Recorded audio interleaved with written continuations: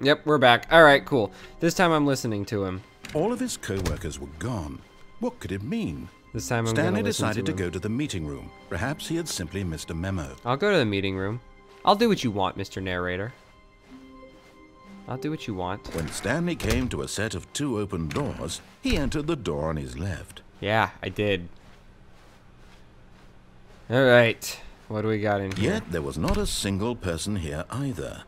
Feeling a wave of disbelief, Stanley decided to go up to his boss's office, hoping he might find an answer there. Okay.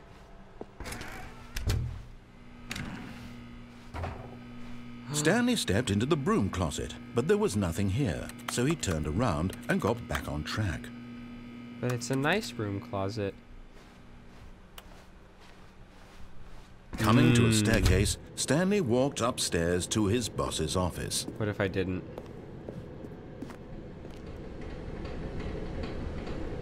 What is this place? Ooh, there's a paper. Okay. Oh. But Stanley just couldn't do it. He considered the possibility of facing his boss. Admitting he had left his post during work hours, he might be fired for that. And in such a competitive economy, why had he taken that risk? All because he believed everyone had vanished. His boss would think he was crazy. And then something occurred to Stanley. What? Maybe, he thought to himself, maybe I am crazy. I am crazy. All of my co-workers blinking mysteriously out of existence in a single moment for no reason at all.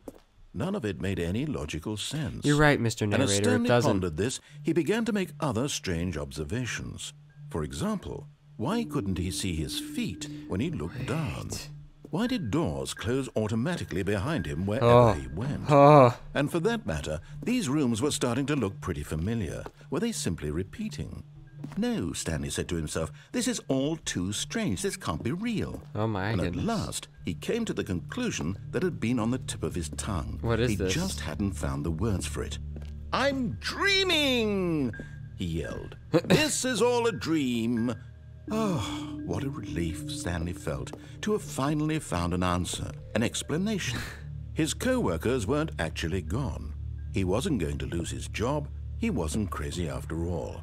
And he thought to himself, I suppose I'll wake up soon. Maybe. I'll have to go back to my boring real-life job pushing buttons. I may as well enjoy this while I'm still lucid.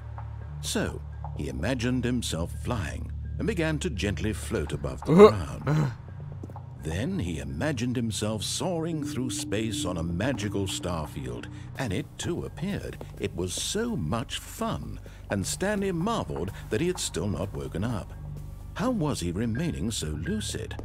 And then perhaps the strangest question of them all entered Stanley's head. One he was amazed he hadn't asked himself sooner. Why is there a voice in my head dictating everything that I'm doing and thinking? Now the voice was describing itself being considered by Stanley, who found it particularly strange. I'm dreaming about a voice describing me, thinking about how it's describing my thoughts, he thought. And while he thought it all very odd and wondered if this voice spoke to all people in their dreams, the truth was that, of course, How long is this was not a this? dream. How could it be? Was Stanley simply deceiving himself, believing that if he's asleep, he doesn't have to take responsibility for himself?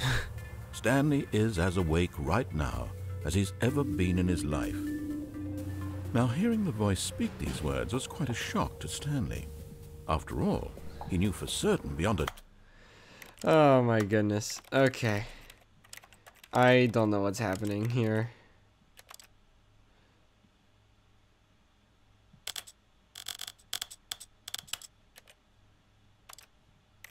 Let's look at the settings. Delete save data. So it is tracking my choices and everything.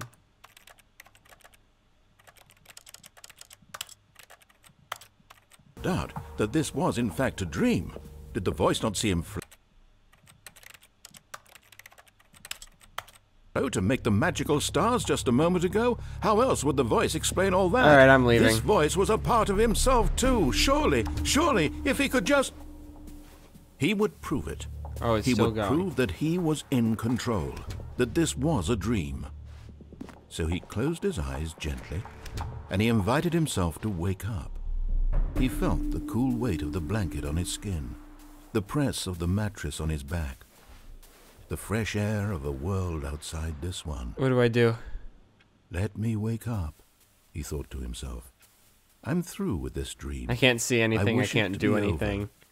Let me go back to my job. Let me continue pushing the buttons. Please. It's all I want. What is happening? I want my apartment, and my wife, and my job. All I want is my life exactly the way it's always been. I finally left the room. My life is normal. And he's still going. Everything will be fine. I am okay. Nope, I'm still here. Okay. Stanley began screaming. Please, someone, wake me up. My name is Stanley. I have a boss. I have an office. I am real. Please, someone tell me I am real. I must be real. I must be. Can anyone hear Am I trapped in another loop? Who am I? And everything went black. What just happened? This is the story of a woman named Mariella. Huh? Mariella woke up on a day like any other. She arose, got dressed, gathered her belongings, and walked to her place of work. But on this particular day, her walk was interrupted by the body of a man What is happening? who had stumbled through town talking and screaming to himself, and then collapsed dead on the sidewalk. And although she would soon turn to go call for an ambulance, for just a few brief moments, she considered the strange man. He was obviously crazy.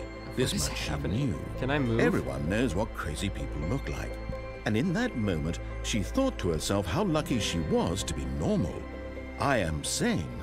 I am in control of my mind. What is happening? I know what is real and what isn't. It was comforting to think this, and in a certain way, seeing this man made her feel better. But then she remembered the meeting she had scheduled for that day.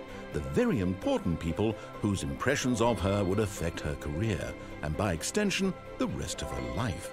She had no time for this, so it was only a moment that she stood there, staring down at the body.